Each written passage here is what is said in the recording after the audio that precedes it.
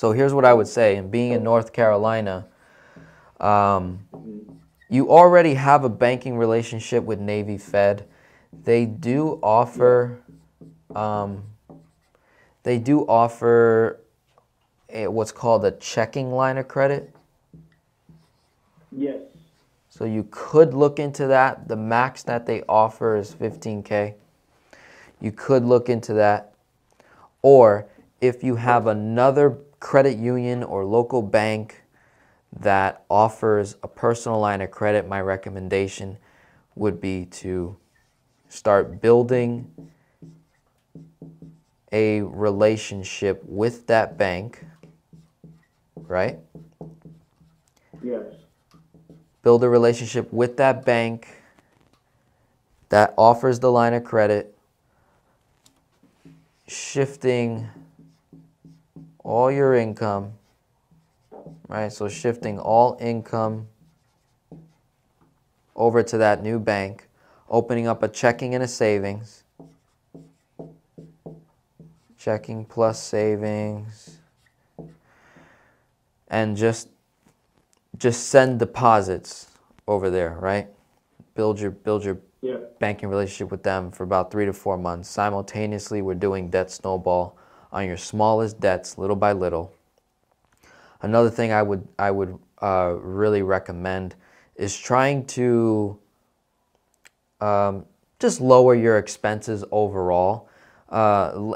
Lately, I've been recommending a lot of people to live like this, just in general, where you live off 70% of what you make. So if you make $10,000, then what I do is I cut myself off 30%. So I act like I make 30% less than what I actually made. And I think a lot of you guys that are doing velocity banking, if you're like really trying to accelerate your debt payoff timeline, is to simply live off 70% of what you make. This way, this whole 30% could be used for cash flow, but can also be used as a an emergency.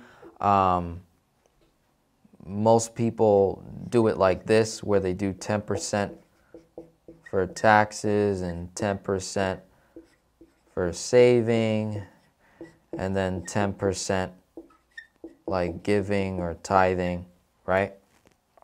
But in velocity banking, technically you would have 30% more cash flow, because we're using that money now to keep wiping out more debt, more expenses, things like that. And then like stuff like giving and saving. Saving is velocity banking because we're wiping out debt, we're increasing cash flow. And then the giving part, you could just run that as an expense through your velocity banking. Taxes, you don't have to really worry about because you're not a business owner, right? No. Right. No. So taxes already are taken care of for you. But if you try to implement that lifestyle, you'll drastically increase your cash flow, which is going to help us get closer and closer to obtaining a nice, personal unsecured line of credit to work with. And then another thing is, if you have any type of savings, whether that be in cash or a savings account somewhere, I would also shift that money over to the bank that you're trying to build a relationship with. So one of your options is Navy Fed for the credit lines, right? Or you look for another local credit union bank in your area that offers a personal line of credit that we can get. Okay, so this is the long route, right? This is a bit of a longer term strategy. We're basically trying to get access to the line of credit if they don't give us an offer from Navy Fed. Any questions? Okay. Yeah, I didn't mention to you, if you can look at the notes, I may have to set up a call with you so I can actually attack that at the notes at the last end of it. Yeah, I do owe some IRS taxes. So I'll probably have to start with that because it's killing me in interest and penalties as well. Okay, that's a big curveball, right? So that's IRS. Yeah. I should have started with that. We got 13,179.16, and you start paying on it from my return anyway. So huh? That's what they've been doing. They've been taking from my return that I get annually. So that's how it's been decreasing. But I haven't been making any payments on that. Okay, I would continue to allow them to take my tax return. Yeah. Okay. So that it remains in good standing. So they're not requiring a monthly payment right now. Is that correct? No. So correct. In that case, even though we're getting killed on interest, my cash flow does not go up if I pay this off. Does that make sense? Yes. So even if I had that 0% offer with Navy Fed, and we said, okay, let's do a 9K chunk towards that.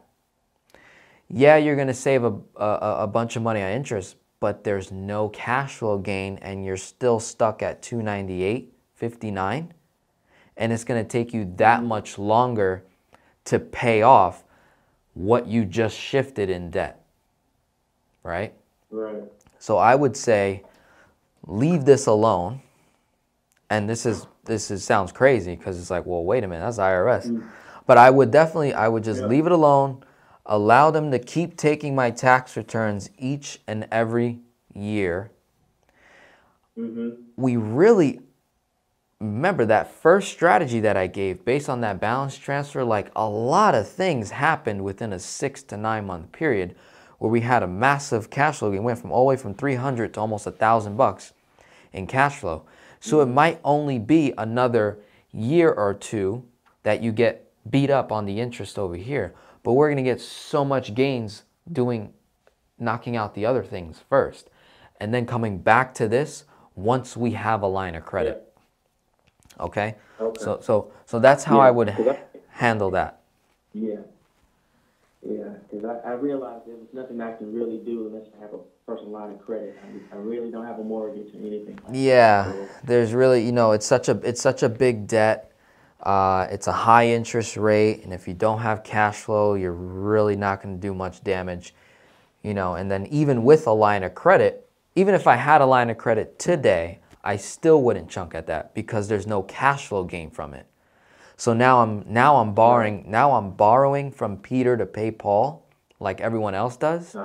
I did debt consolidation, and there was really no gain out of it because there's no cash flow gain, and that's the most important thing, is getting a cash flow gain from shifting debt, doing the borrowing from Peter to pay Paul.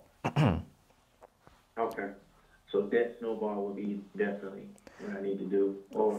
For right now, if we don't get the offer that they want, that we want. Okay. And so, and then, yeah. So my specific question, just to reiterate that, just make sure that offer a balance transfer. Is it balance transfers only? If so, don't take it. If it does, if it's 0%, make sure it's between 2 to 4%. Well, we can't do nothing. We can't do nothing about the fee, so we don't really care about that. The main thing is 0% offer. Like, what is the offer? Okay. Is it 0% on purchases, on balance transfers, right? If it's a 0% balance transfer offer for 9 to 12 months, or even if it's 8 months or whatever the case is, can I still use the credit card to run my expenses without getting charged daily interest? Is that a possibility? If they say yes, then that means that when I swipe the card, I'm not going to get charged interest right away. That's going to help me do velocity banking on the credit card itself, where I can dump most of my income in, take expenses out, keep cash flow in.